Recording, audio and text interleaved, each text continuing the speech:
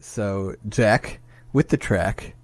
I first put in a lot on Nextcloud Hub, and I didn't know where to go with it. So I actually added a few subheaders in, and I think I'm just going to kind of spitball here because there is a lot going on in Nextcloud. I will tell you that. Well, okay. So how would you start on a brand new Nextcloud install? Where would be the place for you personally to start?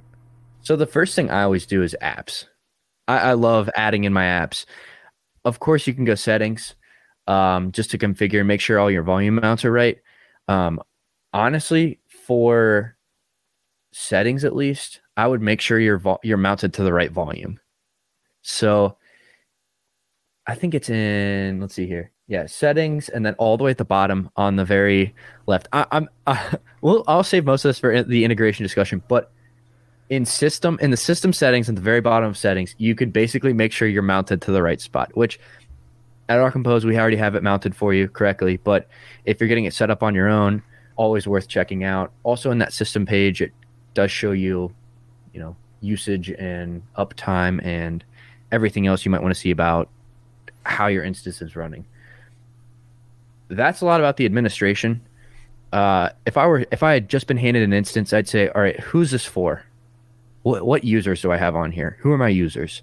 Who are my admins? Who are my group users? Who are my end users, basically, just to make sure I can get them set up.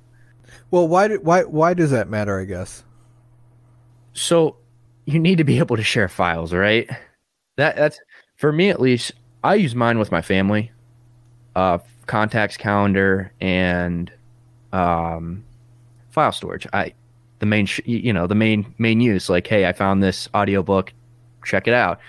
What I usually do is, for myself at least, I'll go in, I'll add the file, I'll create a public folder.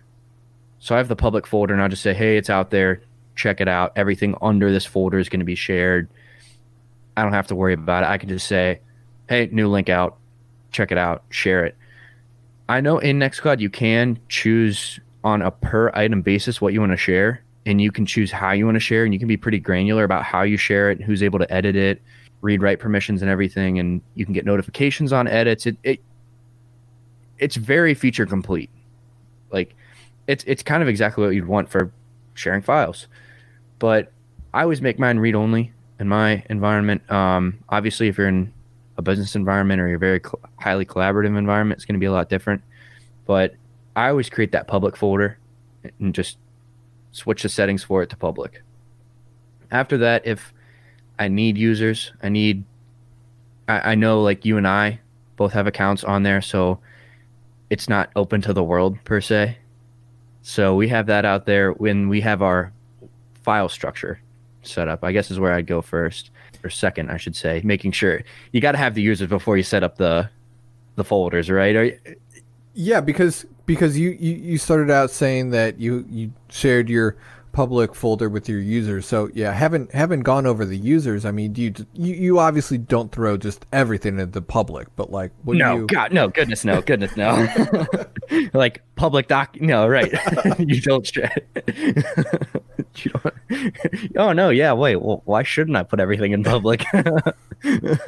Well, not only that, but we have a very specific setup with different permissions that we use for the compositional enterprise instance. Yeah, you'd have to. Do you want to dive into that a little bit I can't. for how Yeah. those are shared? Yeah, because I know the media and the content goes out there, and I know it was I was under the impression that the Jekyll site pulled from the Nextcloud site, and then the MP4s from the Nextcloud instance.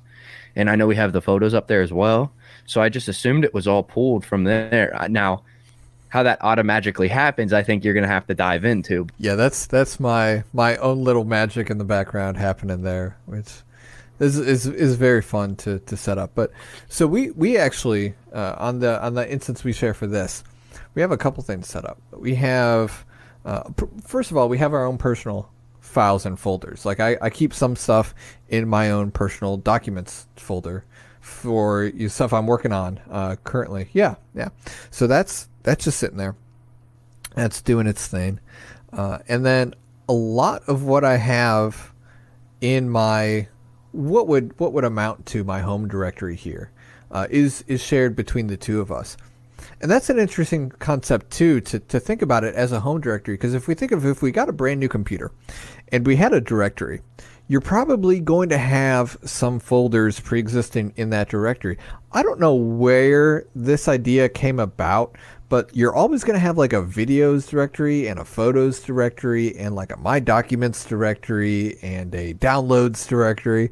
So I kind of treat this as something like that. I tend to mentally configure it like that in my head. The things that I end up sharing with you, however, are typically things that I don't nest within those other directories. If it's worth it for us to share it, then I just share it out of my home directory. Now, as you share, like if I were to share a brand new directory with you, it would actually pop up in your home directory. Now it's up to you if you wanted to move it somewhere else, and you could re-architecture it. And part of me leaving it here may just be because I'm lazy and don't feel like moving around. But they're there regardless. And we have our marketing and our books and our accounting directories shared with each other. That's where we put the GNU Cache documents. We have the books that we share with each other that we're going to go over. We share that there. But then we also have the Our Composecast directory.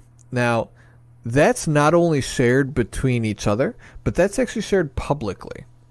So that is a public share that anyone can go into and look at and browse around as the permissions stand right now. And that houses all the media for the Our Composecast episodes. Most importantly, it holds the Our Composecast final cut episodes and the image of the, not image of the week, but like, the episode images and all that, which is actually pulled down, you are correct, using that public link that I just hard-coded into the code that we use to generate the site, but hard-coded that very long, not human readable gibberish link, public link, into the code, and it goes out. And what's actually cool about that is, since there are actually subdirectories of the Our Composecast folder and all of them are public, I believe it's wget that I'm using, is able to download them only a certain subdirectory from within that entire shared directory. So it doesn't have to download the entire, let's see, how big is it right now? 10.5 gigs. Every time that it does that, it only downloads all of the episodes and all of their associated images. So that it's a lot slimmer than downloading everything all at once, because that does include some of our other things, like all of our video promos that don't go on our website, but that we retain a copy of that get after they get put up onto YouTube. So that is actually the difference between what is a share between people on the instance and what is a share publicly. Public, right? Sure. Now, there's also a third type of share, which is sharing via federation, and I don't think we're going to get into that today, but How do you use that? So the way you use that is that you choose a user to be the federated user, essentially. Well, yeah, all you have to do is authenticate as, right? So you can share it. Actually, do you have to? You may not even have to authenticate. I'll have to double check that. But you do have to share it with a specific user on a specific Nextcloud instance that has federation enabled. I think it's disabled by default. So that whatever instance is there has to enable it. You have to enable yours. And then you have to share this with a specific federated user on the specific instance where it is. So like if I were to share andrewcz.com's Nextcloud instance with, jmore.com's instance, right? Yeah. I would have to share it to a specific user on your server and put that in when I create that share. Then you on your instance have to go in, and I believe it's as an admin, you have to accept that. Prove it. Yeah. You have to not prove anything, Accept it. but Yeah. you just have to say, yeah, I do want this share. I was expecting it, or I do, I will allow it. And then once that is approved, it will show up for that user on that second server. And it is anything can be accessed with the same permission, granularity, restrictions as is on any other instance. I haven't done the federated. I haven't set it up yet, but definitely worth noting the difference between the public and the private. Now, I don't know if you set this up on your computer or not. I have a couple things here. So obviously, welcome to the podcast. We talk about pictures, diagrams, there we go, graphs. But at the very bottom, I do a couple things. At the bottom of what? At the bottom of the dashboard. So I guess in the files page. So it has all the files there. I uncheck 2 boxes. I think it's by default, it's show rich workspaces. I disable it. Okay. And then it shows recommendations. I also disable that one. And then show hidden files is just, I have it left off. But if you look in the bottom there's a link. It's the WebDAV link. And this is the thing that I found the most interesting or have used the most. Basically, it's based off your username. So what I've done is I do have a Manjaro instance out there. And do you really? I have the Nice. I have the Nextcloud Sync app. Is it the Nextcloud Sync app? Yeah. It's the desktop application. The desktop application, right? So I use that for that small workstation. That don't get too excited. I use it as it's a kind of like a spin up. Okay, here's my Linux environment type thing. Most of the time I'm just SSHing into it. But I do have a Mac, and that's what I use as kind of I would call daily driver, fine. But in any of these environments, you can actually just use that WebDAV link and essentially create that. I don't want to call it local. It's like a local link using the WebDAV link. So basically, you're able to navigate the file. You're able to authenticate to the Nextcloud instance, and then authenticate to the server that's out there, and you're able to navigate those files as if they were, as if it were a map, similar to, I'd call it a map drive, or it's a file explorer to explore the files on the server. Not only that, but you can also access it, if it's set up correctly, just in a regular web browser with whatever authentication is required. Yeah. Or token or whatnot. Because I know I actually do the same thing inside of my Wi-Fi. I have a WebDAV setup exposed to my guest Wi-Fi in case I want to share things with whoever's in the area. Yeah. So that's accessible. It's read only, but it's accessible. That's how it should be. I mean, yep. You'd have to be kind of crazy to make it public, but right. I had a couple other things out there. Honestly, those are the 2 important ones.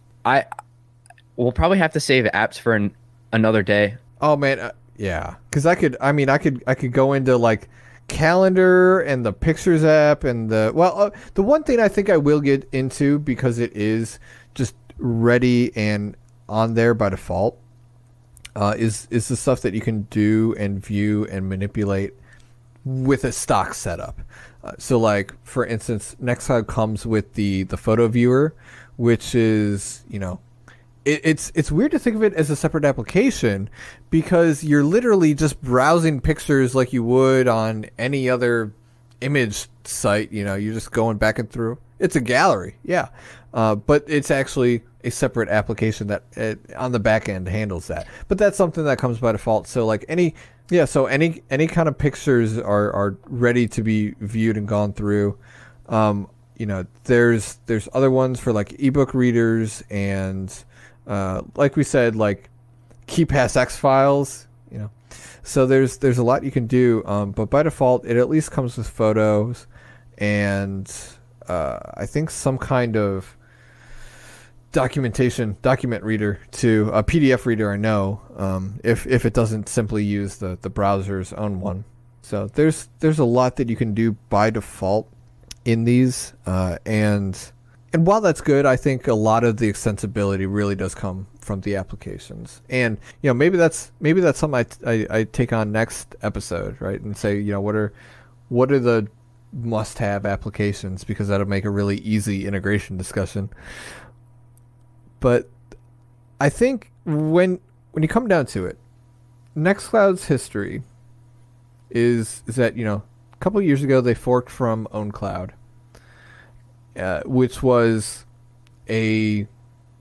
which started life as a Google Docs alternative replacement. And Google Docs, when it started, was pretty bare bones too. I mean, it was a Dropbox-like kind of thing.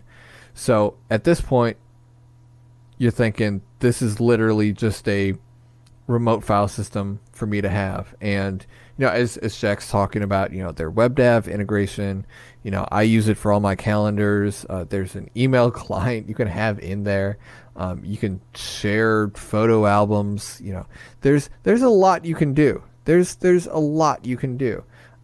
At the core of it, though, I think the purpose for having a Nextcloud instance is that kind of centralized location to keep your important documents. Whether that's your important documents with your family, with your friends, with your church, with your tax advisor,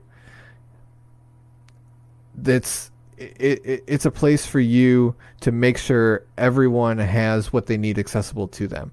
And not even as a make sure you have an account, sign up with the service, yada, yada, yada. It's something you can provide to them that you have control over, and that is going to be there when you need it.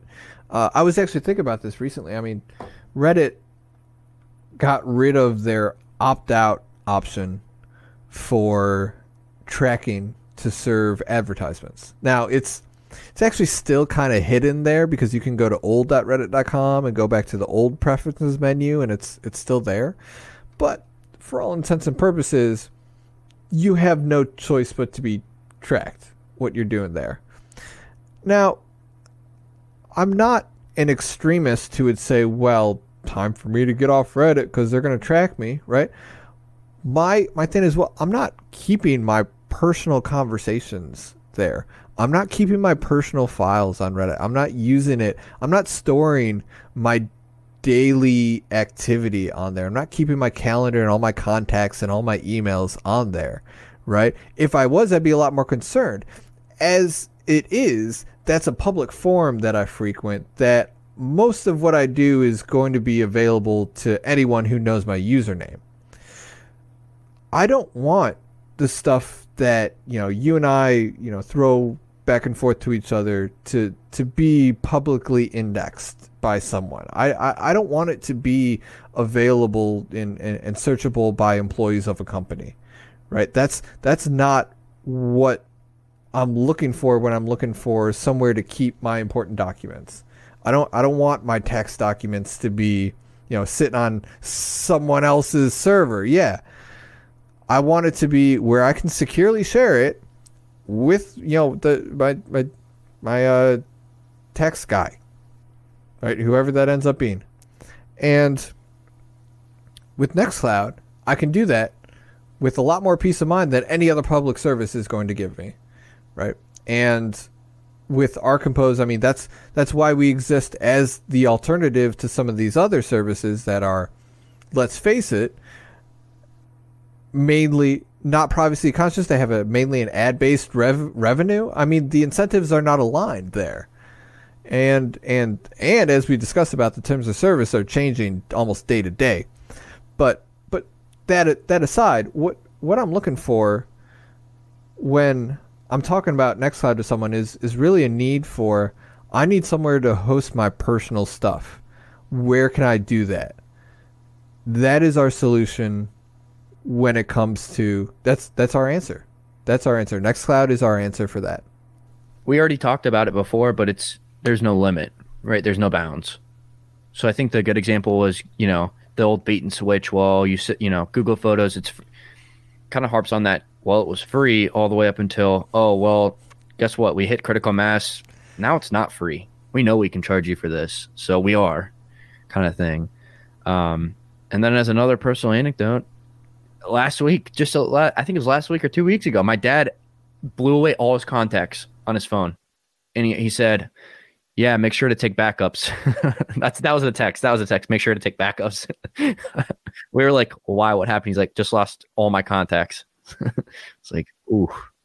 So he was like, I think he was able to recover up to a certain point, but just lost him. It's like, well, and that's honestly where I'm going right now. After he said he lost everything, I'm pretty bad about backups, I'll admit, but I need that server, that central location for me to put, all my calendar information and dump all my contacts into. Just dump everything into it. And for me, and I think we're probably going to have a calendar and contacts discussion, because for me, that's a solved problem, right? So that's something I've already been able to architect away over any device I would want, and from any point in the world, without even any device I own.